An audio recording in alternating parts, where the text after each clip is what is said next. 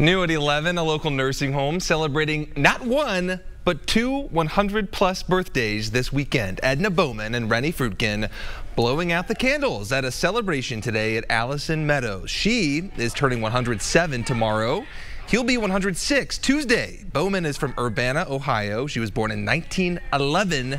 Fruitkin was born a year later in Cleveland. He didn't say much today, but Bowman had her granddaughter tell us a little bit about herself. She's just determined, and I believe that's why she's still here, because she's just, when things happen in her life, she just accept them as they came, and she just moved right along and just determined. That's what I would say about my grandmother, just always determined. Now see, that's better than if I try to tell it.